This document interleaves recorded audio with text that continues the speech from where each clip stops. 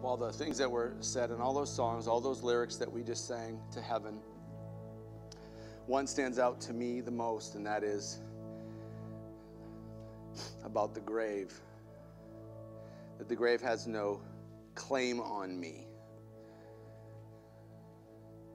And loved ones, if you've embraced Christ as your Lord and Savior, the grave has no claim on you either. And in our crazy times here in our world right now, that's something that not everybody can say. But loved ones, we have the opportunity to not just say that truth, but to live it out in front of a world that is scared to death. The truth is that because of Jesus, though we die, we live. And Lord, we're thankful for that. That is the amazing gift that you've given us. And so, pardon my sniffles. Lord, that's a gift that we don't deserve, but it's a gift that you've given. And Lord, we want to live in that freedom today. Live in the freedom that even though we may die, we live forever. So we thank you for that reality, Lord, and I pray that you would let that get down into every bit of who we are.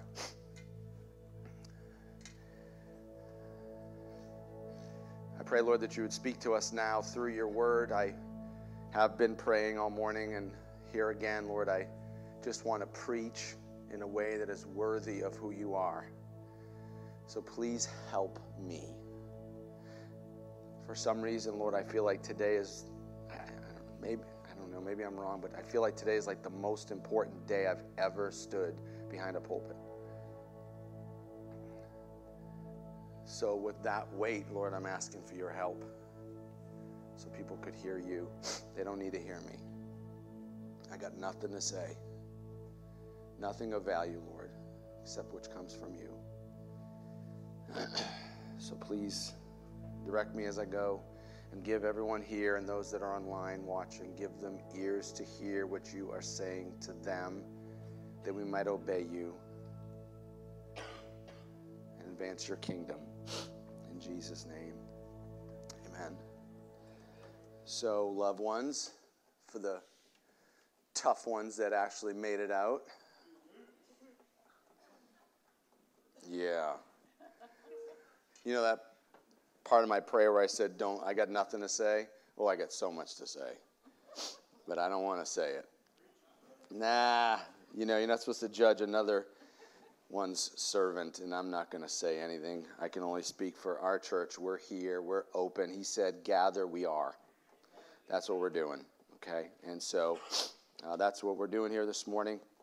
Don't want to get political either, but, as many of you probably know, if not all, our president, whether you like him or not, he's declared that today would be a national day of prayer. So I think that's good, Again, whether you like him or not, prayer's good, right? Whether he's praying or not, I don't know, but he said that we should. So I think that we should spend a few moments, and in light of all this craziness that's going on in our world, I think that we should pray for him and all those that are in authority that God has placed over us. And the Bible tells us in the book of Romans, I think it's chapter 13, that even the authority that you don't like, God ordained. So we have to submit to it, okay? And we're supposed to pray for them. That's what it says in the scriptures. And so we should do that. Before we do that, I just want to do a little housekeeping, just so you'll know. We shall not fear some foolish virus, okay? But we're also not stupid, so, we've got some Lysol disinfectant, and we sprayed down and wiped down the pew tops and the tables and the armchairs and the handles and, all that kind of good stuff. And there's hand sanitizers by the door, and there's sanitizing wipes by the bathrooms. You see it there on the barrel by the bathrooms. So, let's be smart, okay? I know everyone in here is in their 20s. But this virus it just has a thing for older folks. So, let's not go slobbering all over each other today if we're senior citizen. We'll skip our little meet and greet. Hey, everyone. Okay. Don't go coughing in my face or nothing, okay? But we're not going to fear. And as a matter of fact, if anyone's sick, you feeling it? You know, the Bible says that we're not supposed to close the church. Actually, supposed to call upon the elders of the church for a prayer and to anoint you with oil and to pray for you and that God would heal in that environment right there. That's the context he does his greatest healing work. So if you're sick, don't run out of here. You know, Herb and I are sitting right here. I got oil right here in my pocket for just that, right here. So if you want someone to pray for you, you know, when we're done, you know, Herb and I we'll just kind of hang out over here and we'll pray for you. All right? So we're not afraid, right? We're not afraid. Say we're not afraid. Awesome. Well, let's pray. Let's pray. Just take some time and Holy Spirit of God, you said that you teach us how to pray, and so as I often say, I don't know what to pray. You know, I'm just a regular dude, and I know that some people seem to just be tuned into you in prayer, and you could sit and listen to them all day. I don't know that I'm that pretty of a prayer. I just know that it's good to talk to you. I know that you want us to, and you said we should pray about everything, pray for all people, and pray without ceasing. That's a lot of prayer, and that this would be a house of prayer. And so we want to do just that, Lord. Before we dive into your word, we just want to spend a few moments talking to you, listening to you. We come together this morning in unity, as one voice, in unity with the rest of the believers across our great nation. We're coming to you this morning to say lots of things, but from this outcropping of your kingdom right here at Revolution Church, the first thing we want to say is that you are good. And we trust you, Lord. And Lord, in the face of adversity, we can remember back to your word that gives us patience and encouragement, and it tells us that in this life we will have trouble, but to be of good cheer, for you have overcome the world. And so, Lord, we, being in you, we have overcome even this chaos that is in our world right now. We can overcome that. We might not avoid it, but we can get up over that thing and not let it get to us and bring us down to the ground. And so we're very grateful, Lord, for that truth, that reality. Lord, there's so many people just here in the United States of America, Lord, that don't have that we just said. They don't have the ability to be an overcomer the way we are. And so today we lift up those people. We lift up the people that not only don't know you at all and have even maybe never heard of you, or maybe have denied you flat out, or for those that have said yes, but yet they are not overcoming. They have fear in their heart, Lord. Your word says that your perfect love expels all fear. So, Lord, we pray that your perfect love, the love of Jesus Christ on the cross, that love would pierce the bullseye of the heart of every person in this country that has declared openly that you are their Lord and Savior, but yet they live in fear. Expel the fear and replace it with your love, that they may be strong soldiers for Christ. Lord, we lift up our president to you, and our vice president, and all those in his administration, and all those in the Senate and the House of Representatives, and all those that you've placed in authority, whether we like them or not, means nothing right now. You've put them there. We submit to your authority as we lift them up in prayer, and we ask, Lord, that you would guide them in the decisions that they make.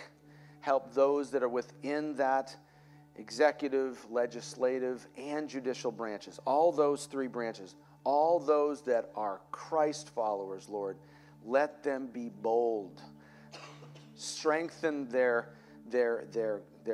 spirit today, that they might speak boldly representing you. Let them hear your voice. Let them follow your voice. Your word says that my sheep hear, my lambs hear my voice, and they follow me. Let it be said of our Christians in authority that they hear your voice and follow you.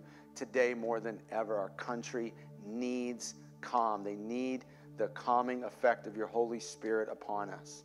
And so we ask that you would do a great work here in our country. Lord, we lift up our whole nation to you. You said that if my people who are called by my name, Christ, if my Christians will humble themselves and pray, that you will hear us from heaven and you will heal our land. And Lord, so we lift up our voice in unity with all other Christian voices that are coming out of churches all over this nation right now, whether they're in the building or they're at home on their live broadcast, whatever they're doing, Lord, wherever they are, let our voice join theirs in unity, together, touching together here on earth on this matter, that we need your healing to go across our land and to fix all these crazy problems that are here. We pray, Lord, against, and in the name of Jesus, we pray against this disease, this virus, so that it would protect us right here. That those of us that have chosen to come into your house, to sing your praises, to hear your word, to pray to you, Lord, that they'd be walking out of here clean. That no weapon formed against us would prosper. That the truth is that many are the afflictions of the righteous, but the Lord delivers us from them all. So let it be said today, Lord, as we call upon your name, that you'd hear us from heaven and you'd deliver us from all of our afflictions. We trust you, God, and we love you. Speak to us now through your incredible word that is true and powerful and sweeter, even sweeter than the sweetest honeycomb. Lead us in the way that we should go, Lord. In Jesus' name, amen. Amen. All right. So, all week, I work on this message and trying to figure out, what the hardest part is? The intro. The intro is the hardest part. How to start this thing out, right? So what's the best way to start out a message from Jesus about his kingdom?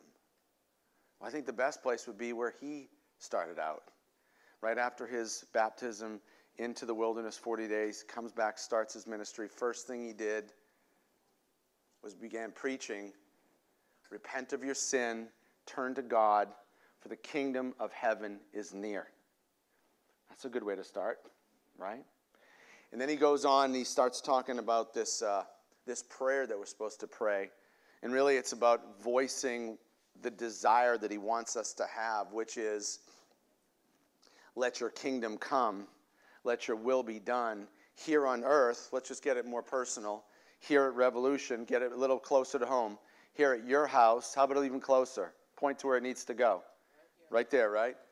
Let your will be done here in my life as it is in heaven, right? And so he's preaching about a kingdom. And he tells us in his Great Commission that all authority in heaven and earth is his. That he is the king of said kingdom. He's the king.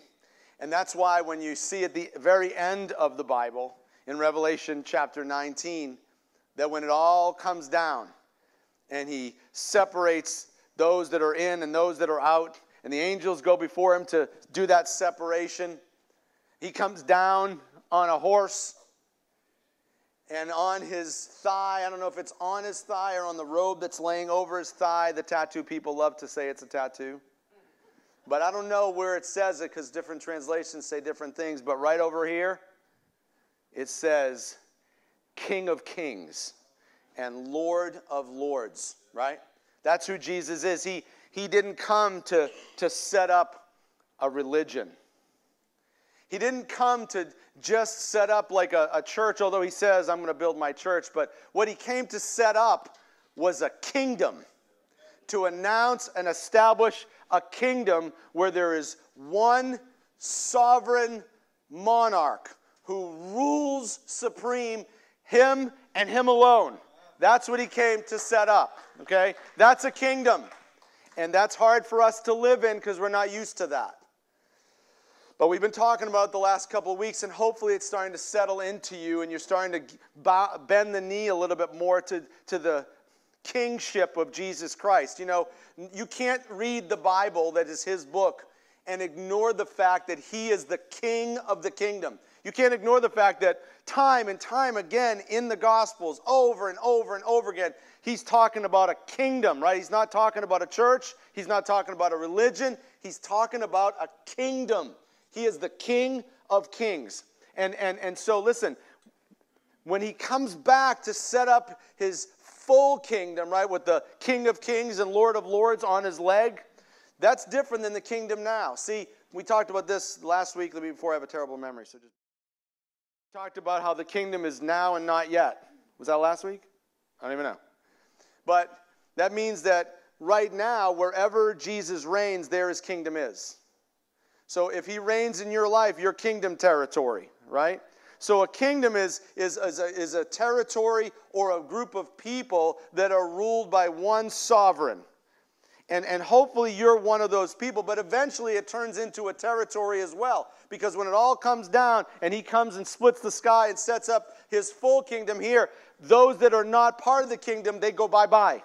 And it's only going to be those that bowed the knee to the king that get to be there with him. Okay? That's the not yet, and that's coming. Okay? But that was a weird one, like it's now and it's not yet. Like, that's weird. Here's another one that's weird.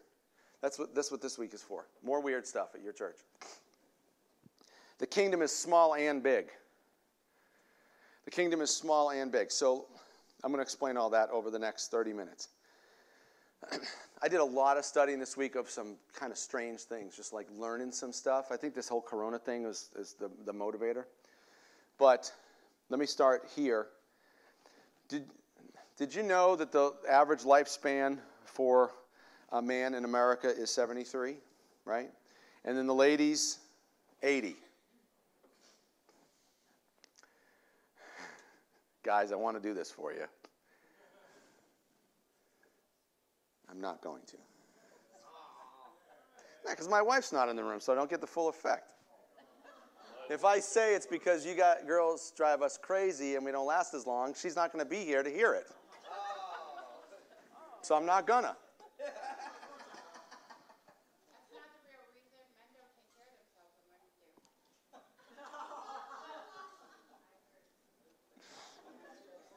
All right, listen.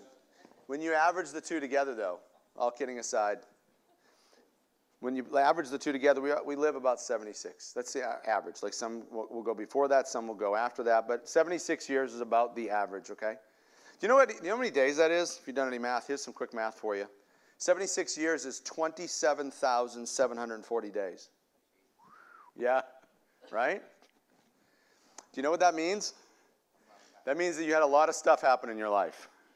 A lot of stuff happened in your life. Just think about all the experiences that you've had, the people you've run into contact with, the places you've been. The input into your hard drive has been off the charts, right? Imagine all the things you've seen and heard that have in some way shaped who you are today. Some of them are profound, they've profoundly affected you, big time, right? And then some of the things, they're so minute that you don't even remember them even right now when we're talking about it.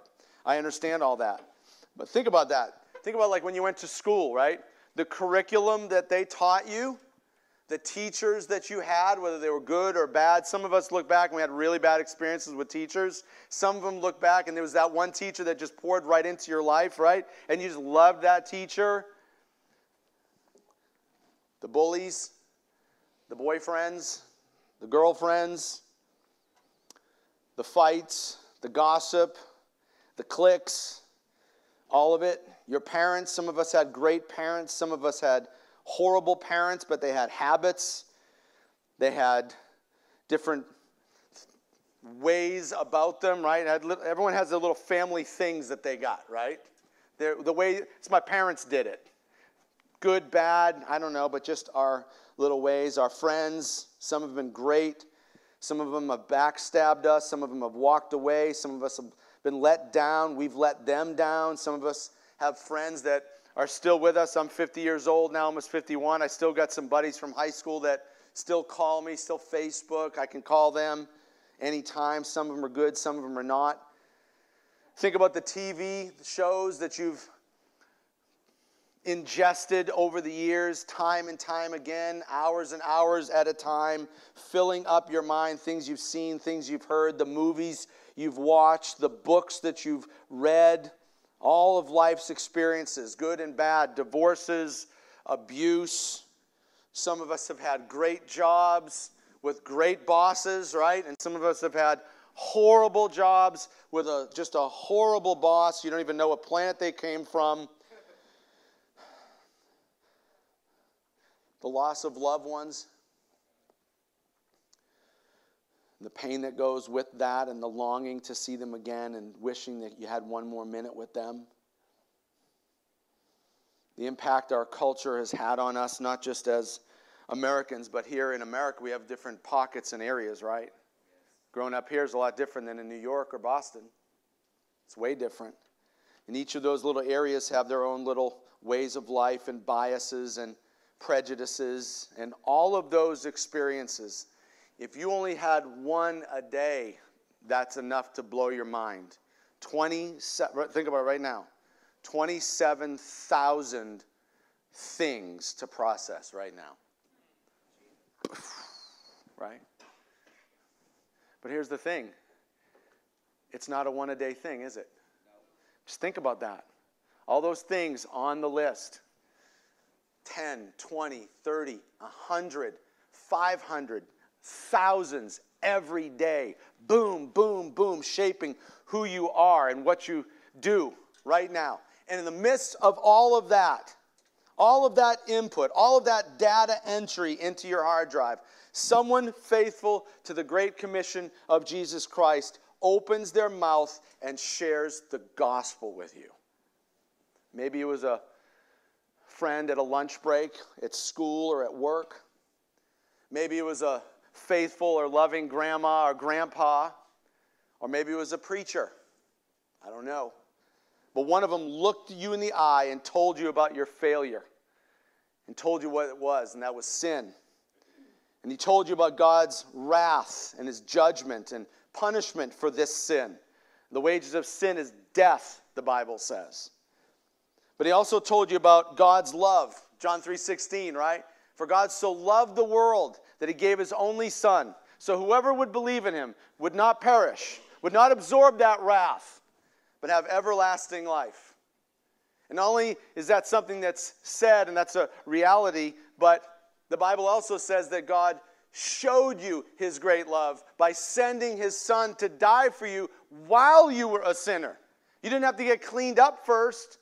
You are rotten, wretched, and horrible in every way, and God still says, I love you so much, I'm going to give myself to die in your place. Amen. That's crazy. And so you were taught that all these things, and if you would repent of your sin and turn to God, that he would save you. And Paul said of this gospel, he said that it's the power of God at work, saving all who believe. And Jesus says that this one bit of data that gets into your hard drive, that can change everything. Everything about you. I want you to see what he says about it. Grab a copy of God's Word. You have a Bible with you?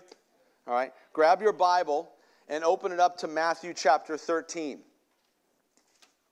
I have a lot to say today. I got pages of stuff, so we're going to just settle in, buckle up, and hold on. Matthew 13, look at verses 31, 32, and 33. Jesus says that this one thing has massive effects in two ways. You ready? Are you there? You there? Yeah. Okay. 31. Here's another illustration Jesus used. It's a parable, right? The kingdom of heaven is like a mustard seed planted in a field. It is the smallest of all seeds. It's like a pinhead, y'all. You ever see a mustard seed? Literally, it's a pinhead. Like the little ball at the top of a sewing pin. You know what I'm talking about? No, like, you know what I mean? A little dot. That's a mustard seed. It's teeny. He says, like a mustard seed planted in a field. I just get that picture right now. Just imagine that for a second. Think of the dot. That's a mustard seed, right? And think of a field. See the difference between the two? The field is kind of like that 27,740 things that you live those days. And then all the things that you live all those days. That's the field. See how big it is? And in the middle of all that acreage, dot. That's the kingdom of heaven. It's the smallest of all seeds, but it becomes the largest garden plant. It grows into a tree, and birds come and make nests in its branches. Jesus also used this illustration. The kingdom of heaven is like the yeast. You know what yeast is? I'll talk about that in a moment. It's the yeast a woman used in making bread. Even though she put only a little bit, this much, look, right here, a little bit, right, a little bit. Even though she put only a little yeast in 3 measures, see the dot and the field? You see it there again, right? 1 little bit of yeast in 3 measures of flour, yet it permeated every part of the dough. So Jesus says that this one bit of data, the kingdom of heaven, the gospel, Jesus himself, right? When that data gets in, it changes everything in 2 massive ways. I'm going to flip it here real quick and just say first, yeast. Yeast is talking about how it gets inside and permeates all of the loaf of bread, right? The whole thing. So yeast is how the kingdom impacts you, right? Internally, how it changes you. And seed is how it impacts yours. Your family, your neighbors, your co-workers, your friends, your city, right? So, let's talk about how the kingdom first impacts you, because you can't impact anything until it's impacted you, right? So you know what yeast is? I did a little research on yeast. You know what yeast is? Yeah, it's a fungus. That's gross, right? Some people eat fungus. For all you mushroom people, you're kind of weird. Don't raise your hand, right? That's gross. It's disgusting.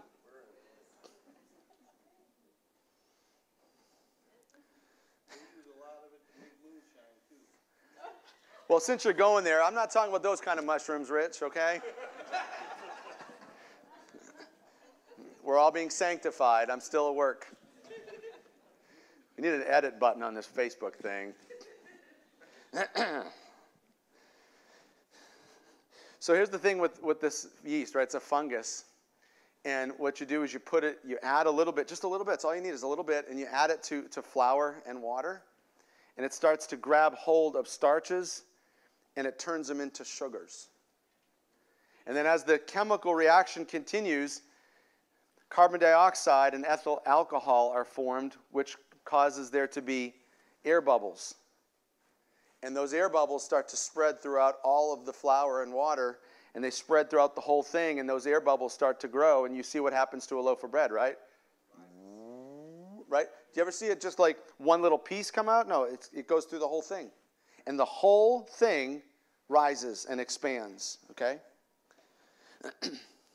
And when the gospel is ingested, I love how Jesus uses this, because when the gospel is ingested and the Holy Spirit moves in, it begins to change who you are and how you think and how you talk and what you do. 2 Corinthians 5:17 says, if anyone is in Christ, they're a new creation. The old has died. Behold, the new man. So the question is, what can the gospel, what can the kingdom, the gospel of the kingdom, when that gets into you, what can that change in you? Well, I have just a couple things. I would say, first and foremost, it can change how you view other people and how you treat them. And we need that. Maybe this is on the top of my list because I need it more than you. I don't doubt that at all. But I know that because of the gospel, it changes the way you view other people and how you treat them because it gives you a right view of yourself. See, some people say that you didn't bring anything to the cross and Jesus gave you everything, and I don't think that's true at all. I think you brought failure. I think you brought fault, right? That's what you brought. And then in exchange for that, he gave you freedom and faith and forever. That's the exchange at the cross. And when you understand that you brought nothing except failure and flaw, like you bring all that, but yet he gives you what he gives you. When you realize that you are nothing, it helps you to look differently at other people and treat them different because you don't deserve to be treated well either. And that's what the gospel does. It happily humbles you and makes you realize that you're not worthy of anyone being nice to you either. And so it helps us be nice to them. And so how does this flesh out? Well, because he's exchanged my failure, flaw, and fault for faith, freedom, and forever, then I know that he doesn't hold a grudge against me. Right? If he's forgiven me, it's done. And so since God doesn't hold a grudge on me, then I'm not going to hold a grudge against you. And you're not going to hold a grudge against me anymore. Right? We release all of that. That's what the kingdom of heaven does. We also understand because of this idea of bringing failure, flaw, and fault to the cross, that we cannot earn God's love. He gave us the freedom and the faith and the forever, not because we brought him a good gift. We brought him, crap. Right? And he gave you all this awesome stuff. Why? Because before you brought him your failure, he chose to love you. That's why. He chose to love you. Because he chose to love you, you can do the same. You can love other people as well. You don't have to earn my love. I shouldn't have to earn your love, but that's why the Bible says that his ways are not our ways, his thoughts are not our thoughts, because that's not the way we live. We live by, if you're nice to me, then I'll be nice to you. You tick me off one time, we are done. Right? There's no forgiveness. The Bible says we should. How are we going to get together? How are we going to put all these people in one room and get along? By allowing for what's the word? An allowance for sin. An allowance for fault. An allowance for fault. Listen, bro, I'm going to let you screw up in my life. I don't care if you crap on me. I'm going to let you do it. In advance. Freedom, right? Then I just let him go. He doesn't have to tiptoe around me. He doesn't have to walk on eggshells anymore around me. Make sure you do everything right or else you're going to tick Moses off. Who put that chair there? Don't mess with me that way. It's got to be balanced. You don't have to tiptoe around me. I want to give an allowance for fault, right? You don't need to earn my affections. I also understand that the gospel teaches me because of what I brought versus what he gave me on his own, that Jesus put my comfort above his own on the cross. And so I'm going to have the same attitude with others.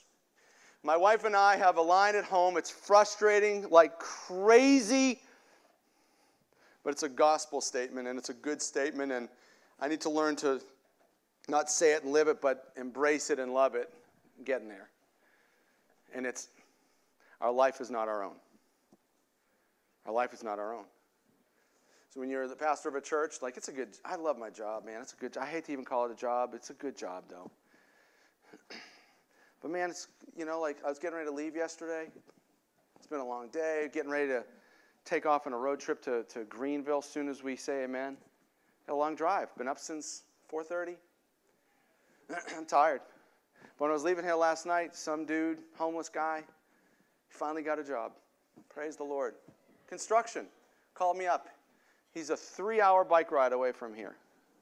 Please, Moses, I need a hard hat and a construction, one of them things you wear, the vest. Can you please?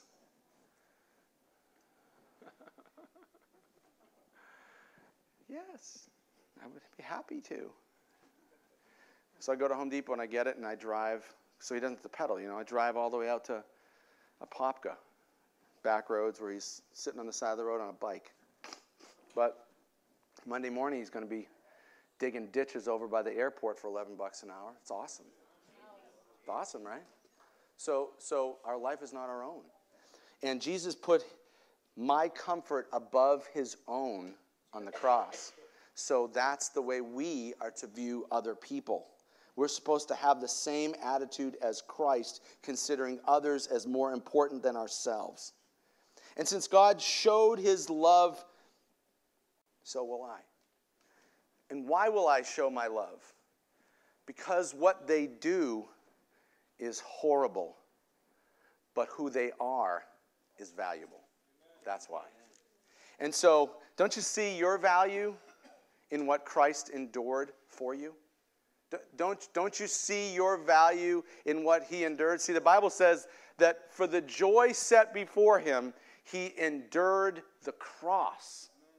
The cross, right? The cross. He endured the cross, disregarding its shame. You know what that means?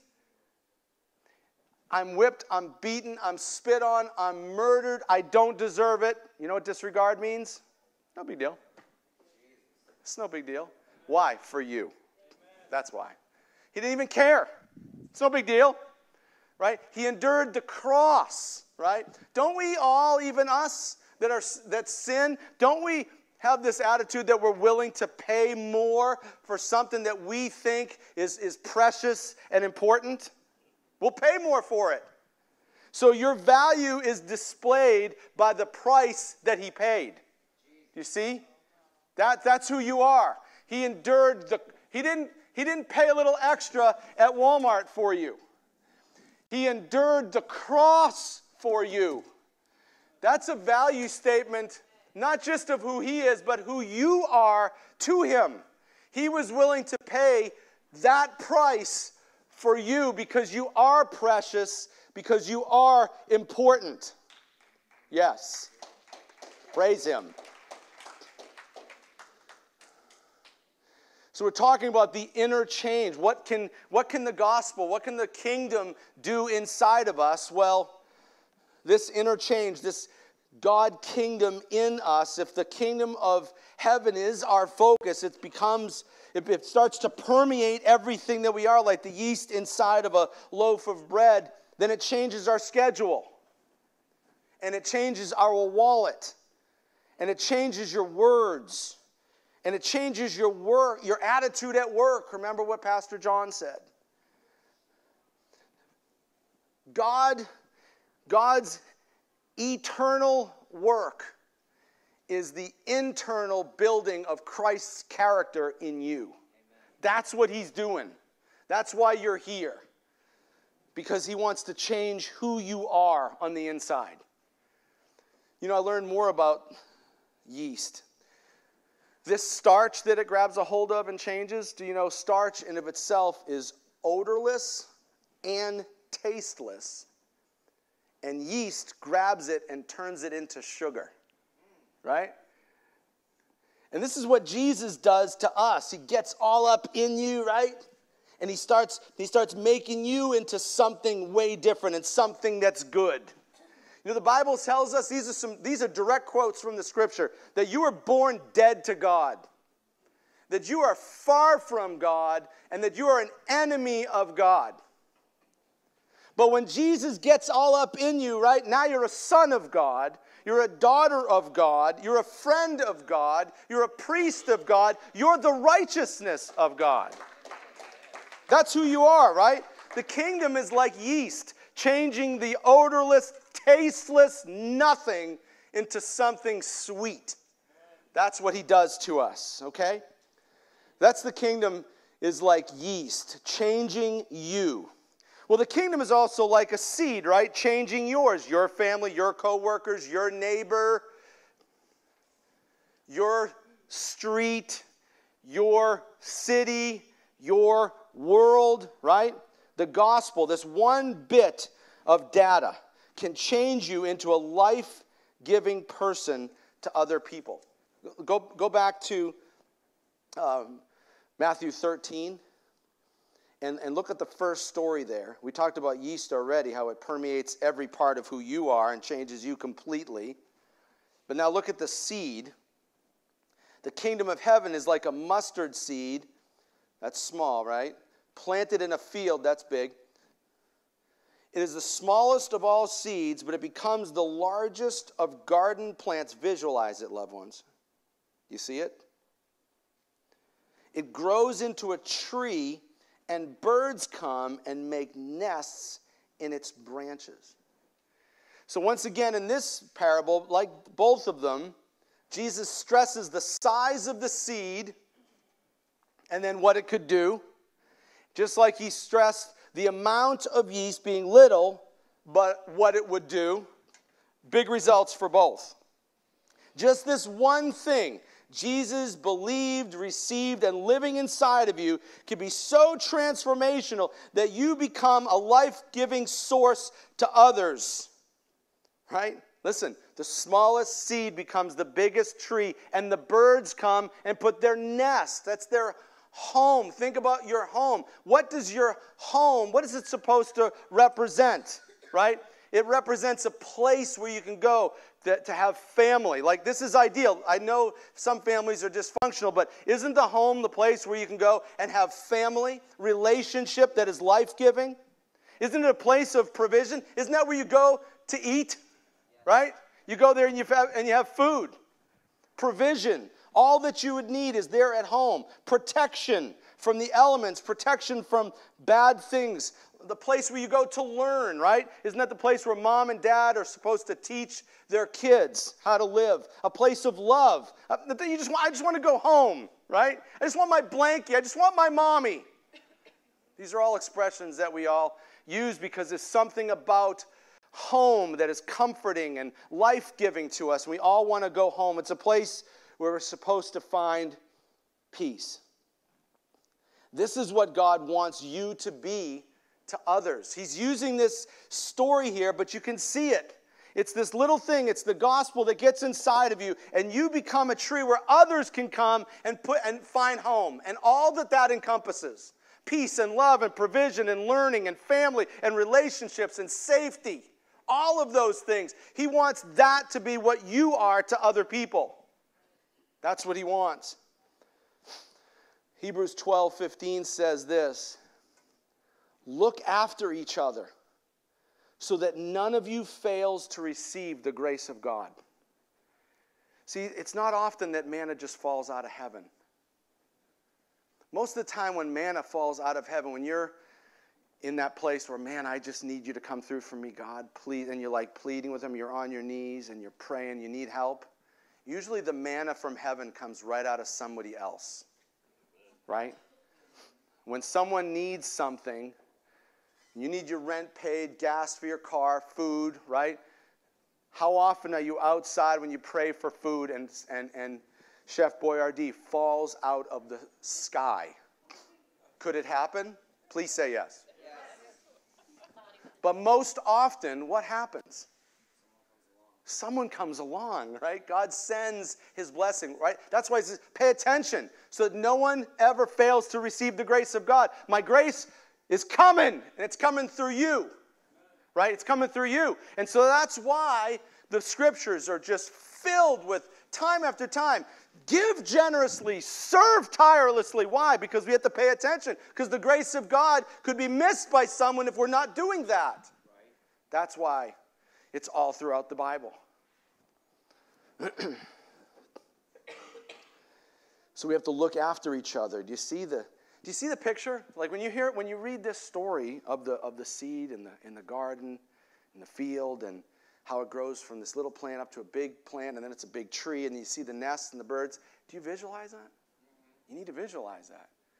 That tree, that's you. That's you.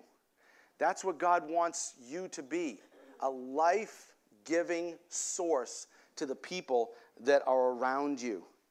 1 Corinthians 15:45 says that Christ is a life-giving spirit. And right, so listen, loved ones. Christ in you can make you a life-giving spirit, right? But listen, you have to follow the promptings of his Spirit.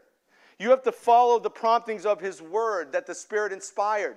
You have to follow what he says to do so he can use you as the tree where others can bring their nests and find provision and protection and love and peace. You have to follow him. You have to do as he says to do, okay? There are some that would argue that when you get saved, this is going to happen automatically. I'm not that guy.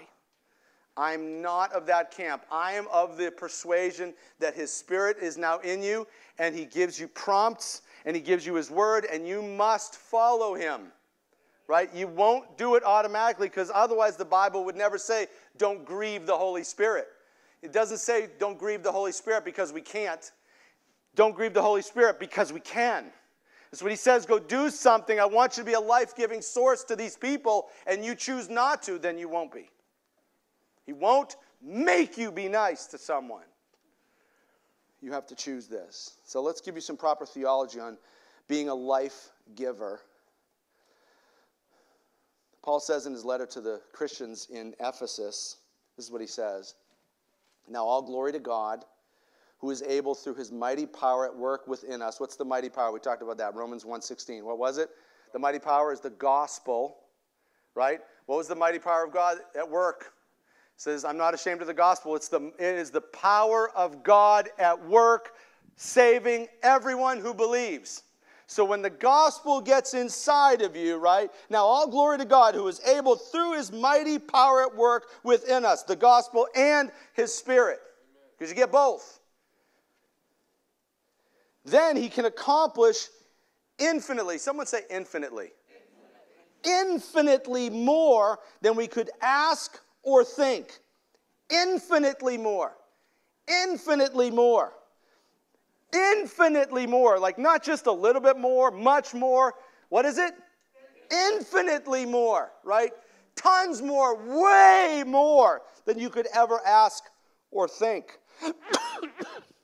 What could God do in and through you if your heart was humble and your mind was open and your will was submissive to the gospel of Christ and the influence of his Spirit? What infinitely, it's like way big, tons of stuff, right? He could do so much.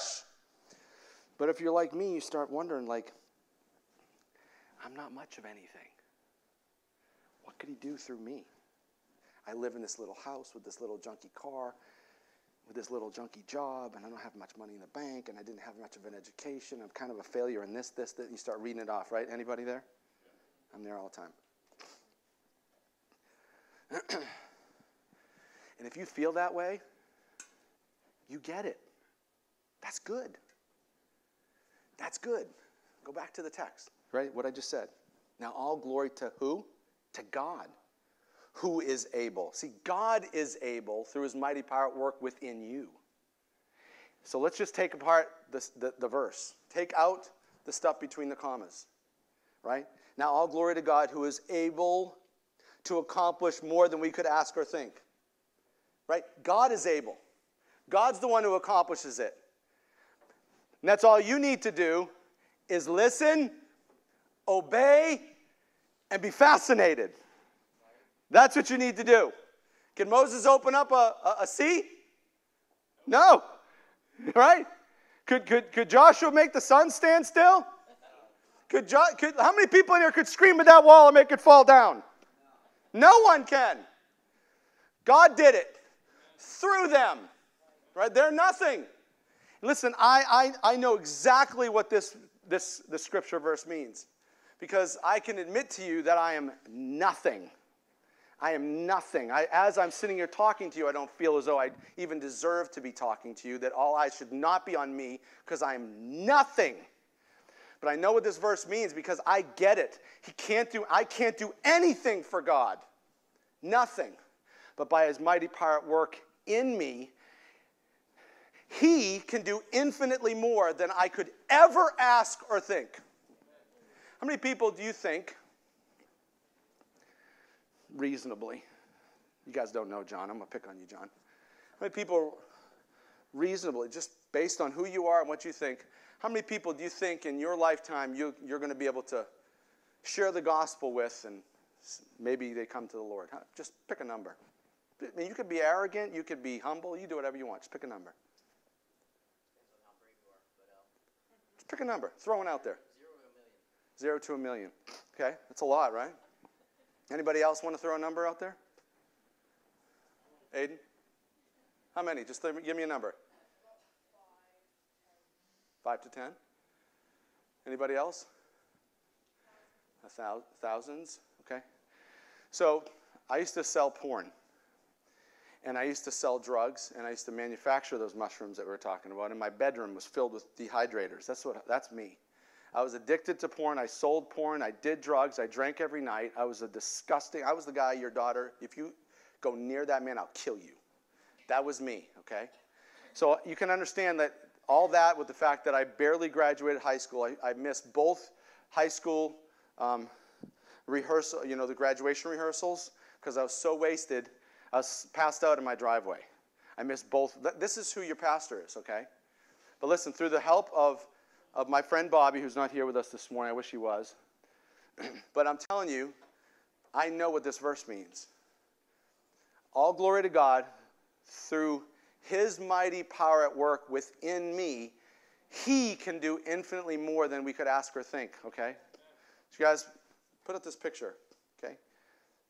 In 2010, my buddy Bobby thought of a billboard for this church, to launch this church, and it was that, okay? And he was too shy to get in front of a camera, and I was the pastor, so I had the camera stuffed in my face.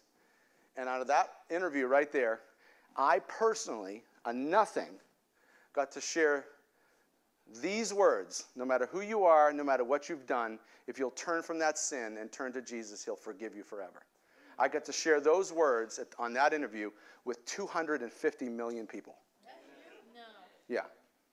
It was on CNN worldwide. It was on Fox News nationwide. It was in the tabloids like the Inquirer. It was in every country in the world. I was on radio shows, TV, everything. I'm a nothing. I'm a zero.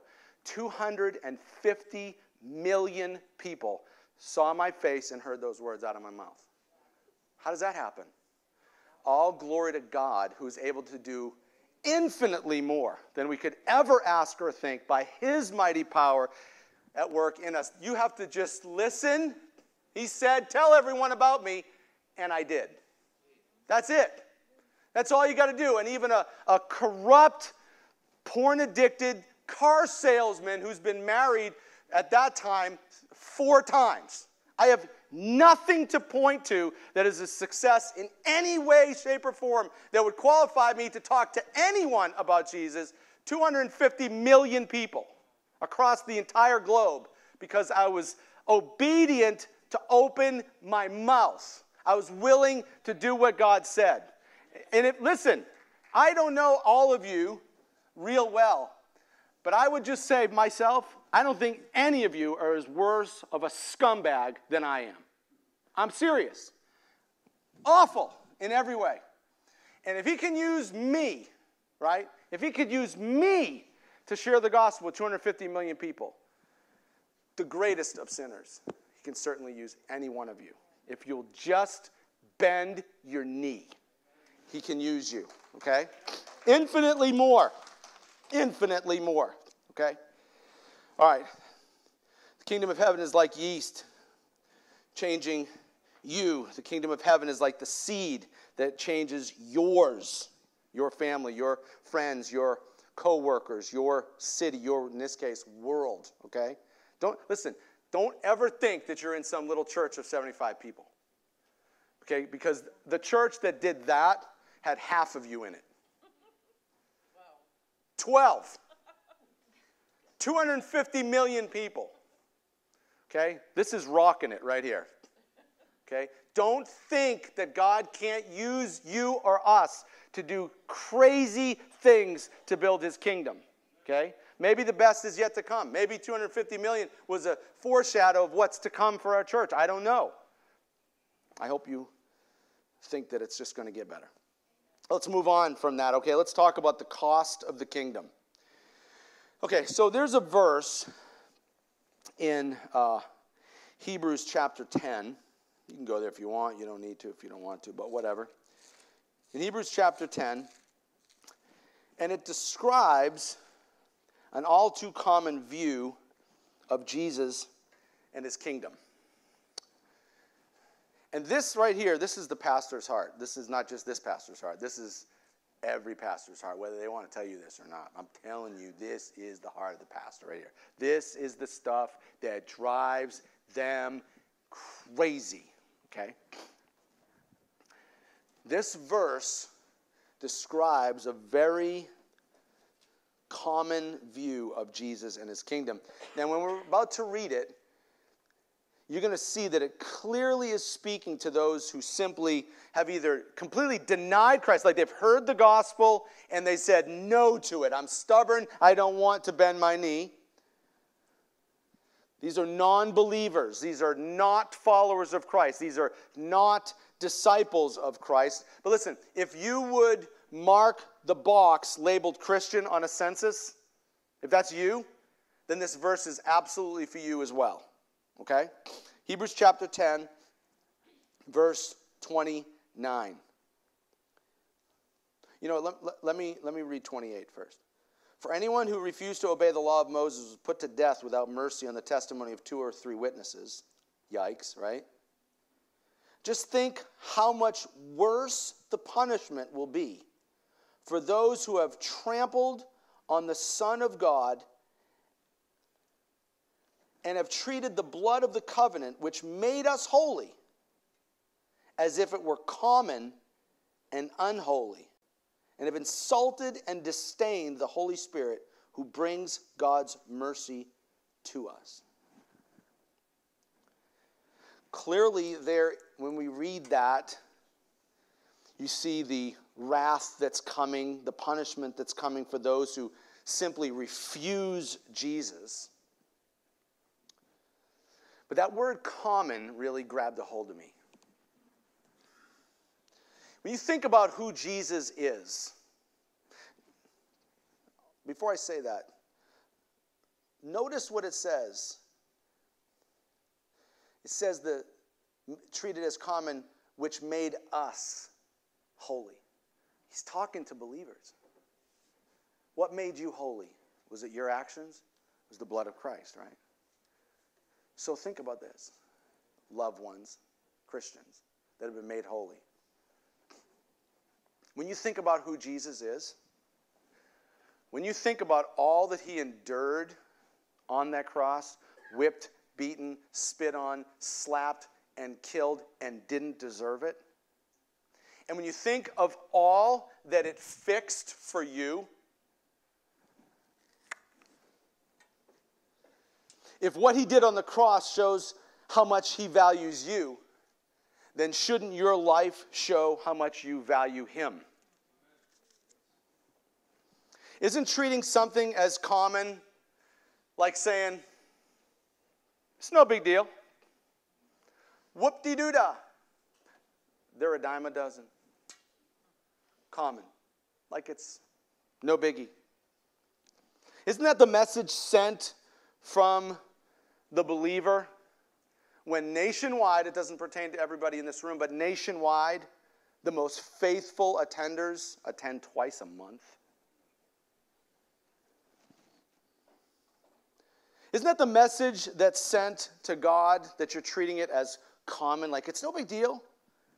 Listen, when 3% of churchgoers in America completely financially fund the mission of the kingdom, 3% tithe. That means 97% of those that call themselves Christians and would attend church services fairly regular don't give 10% of their income. They give less, if anything. Isn't that the message that's sent? God, it's no big deal. When 10% of the church, and this is true in every church, no matter how big the size, 10% of the church does 100% of the work of the church. Listen, I know churches of 6, 8, 1,000 people that still don't have enough teachers for their kids. 1,000 people. Think about that. 1,000 people. Still shortage of teachers because they won't help. Isn't it sending a message to God that it's common, no big deal, when proven fact, 80% of Christ followers only read their Bible when the preacher puts it on the screen? Is not the strength of the church being stripped away as Christians just say, it's no big deal. It's no big deal. I don't have to do all those things.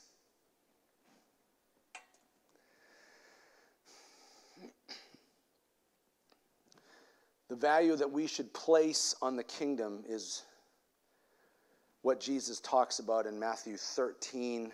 Go back there. Verses 44 through 46. We compare our lives. Now it's time to just look at ourselves. Don't look at anybody else in the room. Don't look at anyone else in your life.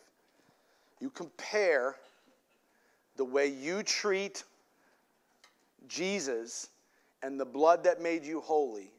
Think about your response to that. And then listen to the words of your Savior in Matthew 13:44. It's talking about the kingdom again. The kingdom of verse 44. The kingdom of heaven is like a treasure. A treasure. Think about that. A treasure. What do you see in your mind? Big pirate box, right? A big treasure box filled with gold. And all the chains of gold and pearls and just pouring out of it. You see that in your mind, right? The kingdom of heaven is like a treasure. What's your greatest treasure? Right? A treasure. If I handed you today that pirate treasure box with millions and millions of dollars worth of gold and diamonds, would you treat it as common? Would you just leave it wherever? Guard it whenever? Use it whenever? No, just leave it here, man. It's no big deal. It's just common. Or would you say, hey, someone might take that thing, right? What would you be like? Let's be honest, right? Touch it up, yo.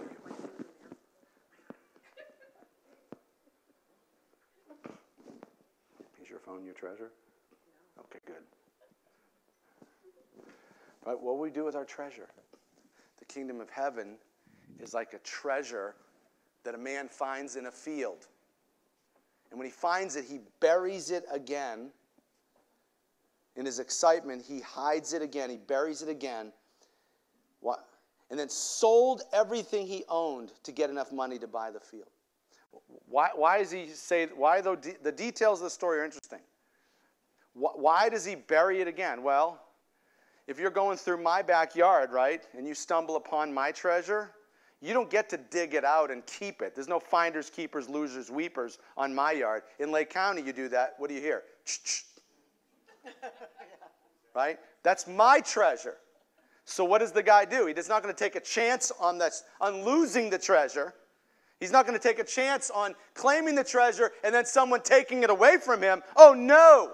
I'm going to put it back in the ground. I'm going to go back to my house. I'm going to sell everything that I own so I could buy the land just so I can have the treasure. That's how valuable this is.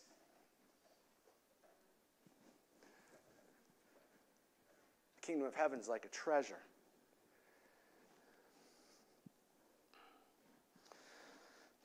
What about the next story?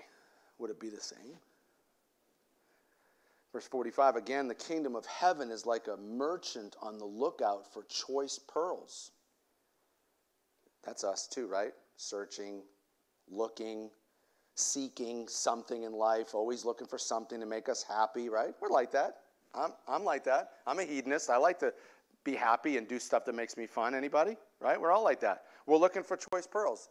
It's just an illustration of our life. We're always looking. We want a good restaurant, good car, good house, good clothes, good this, good that. We always want that, right? Nothing wrong with that.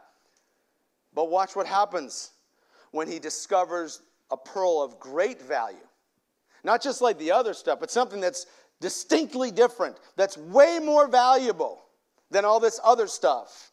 When he discovers the pearl of great value, he, like the other guy, sells everything he owned and bought it. Again, when he finds the pearl, couldn't he have just put it in his pocket and leave? Could have, but there's a chance that someone could have a claim on that thing, and so he didn't want to lose it, so he's going to do whatever it takes to make sure I have that, because it's the most important thing. They sold everything and bought it. There's lots of good things, right? He's looking for pearls, but there's only one great thing. It's Jesus Christ, the King, and his kingdom. But we think that the kingdom and its king are add-ons, like fit-ins, right? Like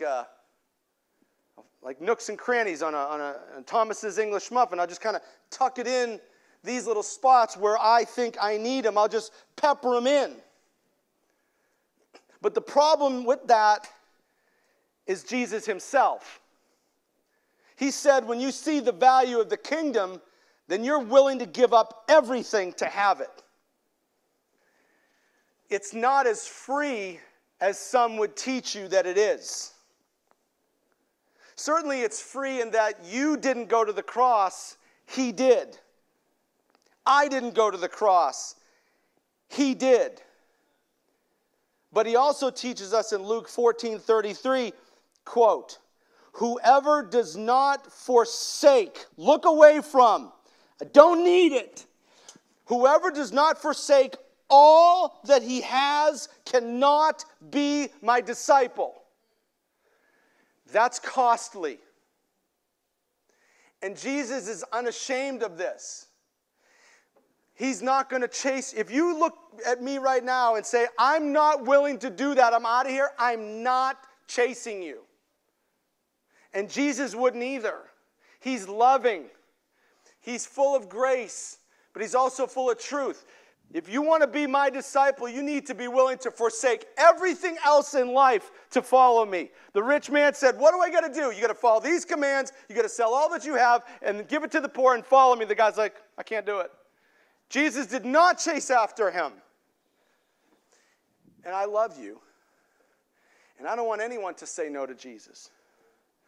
But I'd rather have the bar high so that you know you're saved than for me to lower the bar so you think you are. Shame on me. Not doing that. So if one or two of you walked out here today and said, I'm not willing to do that, listen, I love you, I'll pray for you. I don't want that for you. But those that would stay, I want you to understand something. If you want to be a disciple of Christ, all this other stuff that you've got going on in your life, it needs to go away. It really needs to go away. This is the frustration of the preachers who have done what they can to inspire you and provoke you to get you going so you'd be this, but you're not. People are not like this. And what frightens the pastor is that Matthew 7 says, many are going to come to me in the end and say, Lord, Lord, I did this. He's going to go, who are you? Why do you, in Luke he says, why do you call me Lord when you will not do what I say?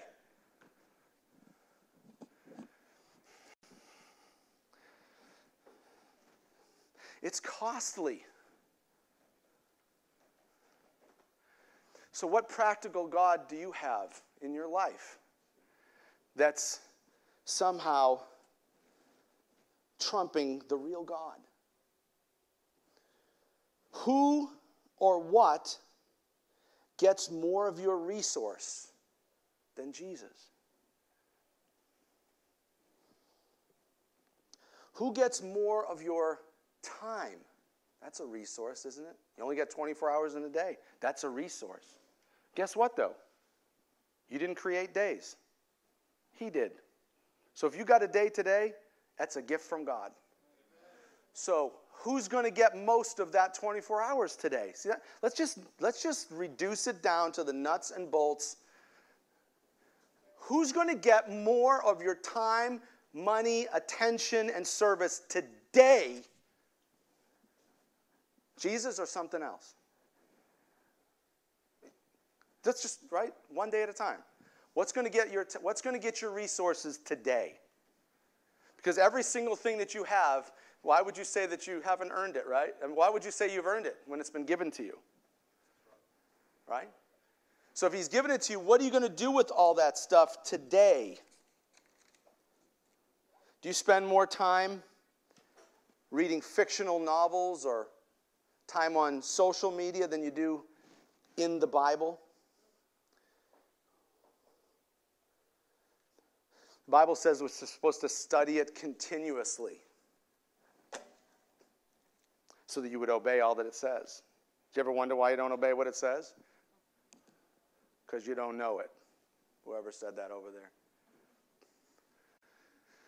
The psalmist says that we're supposed to meditate on God's word day and night. How many people are doing that? Not even me. Don't let the microphone fool you. I'm not. But this goes on to say that those that will are like a tree. There it is again, right? You want to be that life-giving tree? Here's how you can be a life-giving tree. To be a life-giving tree, you have to have some fruit, right? You got to have some nesting area for the birds, right? You have something to give the people who would come to your tree to take up residence there, right? Those who meditate on God's word day and night are like a tree planted by the edge of the river, sucking in nutrients all the time, right? They're not in a drought area. They're in a wet area, right? And they bear fruit in every season, it says. And their leaves never wither. They're always life-giving. Who are these people that do that? Those who meditate on his word day and night. You want to be a life-giving spirit to the people around you? Meditating on his word day and night. How much time are you spending memorizing God's word? So that when the junk comes your way like it did to Jesus in the wilderness, what did he do? He quoted the Bible at Satan. Right? If you ever wonder if that Bible that you tote around has any power, Jesus quoted it, not at a demon, not at a legion of demons. He quoted it at the devil himself, and it made the devil split town. So you think it's not powerful? You think maybe you should spend a little bit more time in it? Maybe a little more victory in your life, a little more power in your life, maybe a little more life-giving to other people. If you'd spend more time in God's word, what it can do inside of you to give you life so you can give life to others.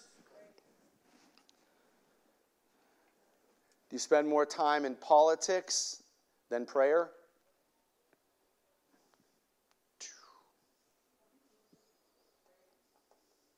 You ready for the pain? You spend more money on your car payment than your tithes and offerings. You spend more time watching sports than you do in worship gatherings.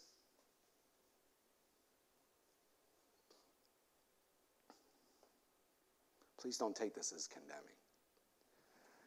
When you're a preacher, your heart's desire is that the people that you are given to look over, to oversee, entrusted to you for your care. You so desperately want the kingdom of God to grow inside of them in these ways, but you see all the things that distract them from it. And you have these visions of what God could do in and through you and your church. And you see the people, like I think about you guys. I see your faces. And I see what could happen. And just in honesty, right? Week after week, after month, year after year, all the stuff on that list never makes the priority list. It's still football, and it's still this, and it's still car payments, and still cable, and you just want to reach down, and you just want to grab hold of everybody and go, "Oh, will you just get it, please?" Right?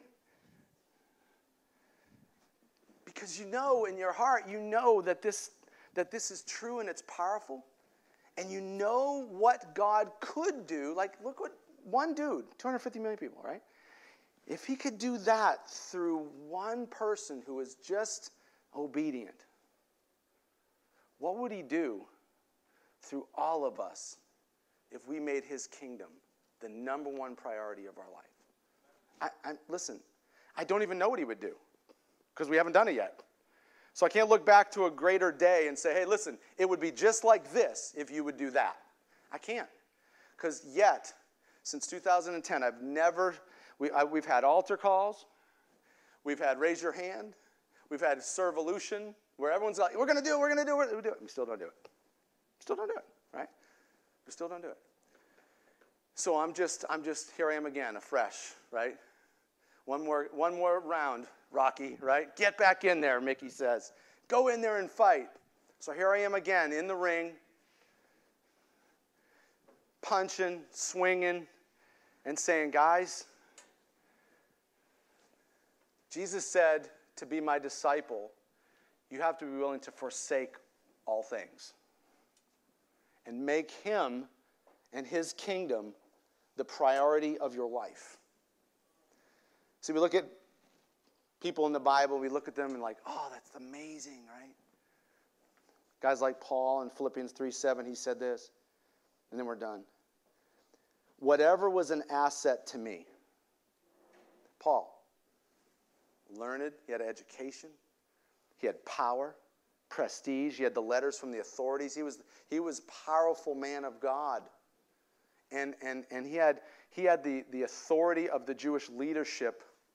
Like he was an important dude. He was a Jew of Jews. He kept the law perfect, power, prestige. He said, whatever was an asset to me, whatever it is, and what is it for you? What is it to you that's so important? Just think about those things that are important to you. Whatever was an asset to me, I count it as loss for the sake of Christ. And Moses, who lived way, way, way, way back, but referenced here in the New Testament, Hebrews chapter 11, verse 26, Moses, he grew up in the Pharaoh's palace, He was a Jewish kid that never really should have been in the palace. He was a Jewish guy. Just a peasant level. But he ends up in the palace in Egypt. And Egypt was the most powerful nation in the world. They had all the riches and power, the king, the Pharaoh, all that. Palaces and gold and fancy food, fancy clothing, education, power. You look at some guy, kill that guy. No problem, dead. This is what he could have had. And Hebrews 11:26 says that Moses valued disgrace for Christ. Like, I'm willing to do what Jesus wants above the treasures of Egypt. Think of what he forsakes to be obedient to Jesus and building his kingdom. This is why. The end of the verse. Why was he willing to forsake the treasures of Egypt? For he was looking ahead to his reward. He was looking ahead to the kingdom of heaven. And he knew that was more important, more valuable than any riches of this world. Any luxury, any comfort, any money, any power, anything. I forsake it all because I look forward to my reward in the kingdom of heaven. God, where we are not like Paul, where we are not like Moses,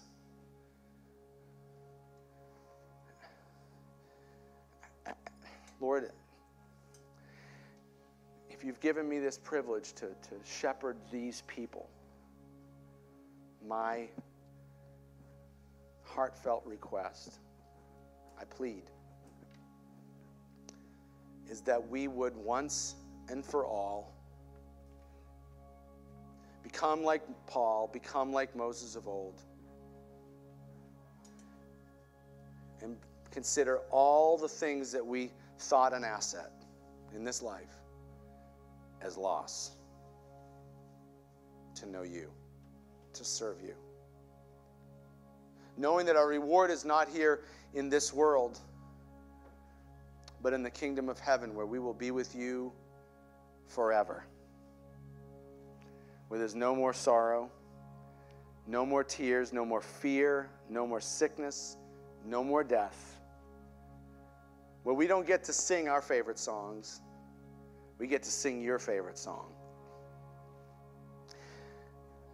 Lord, how sweet it will be when we gather around the throne for all eternity and sing your favorite song. How awesome that chorus will be. Prepare us for that, Lord. And help us to lay aside all the distractions of this world. And I mean now, Lord, I'm talking about you being the yeast right now. And you begin to permeate every facet of our lives right now. Big change, Lord.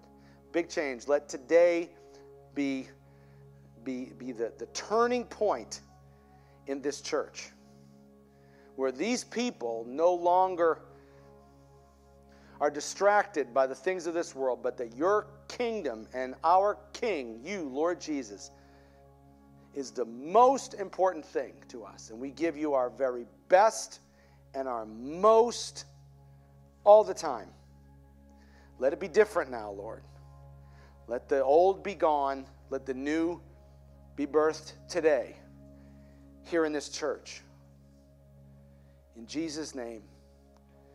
Now, Lord, as we take this and we display a new person, let our church no longer be a church of lack, but a church of abundance, a church of generosity.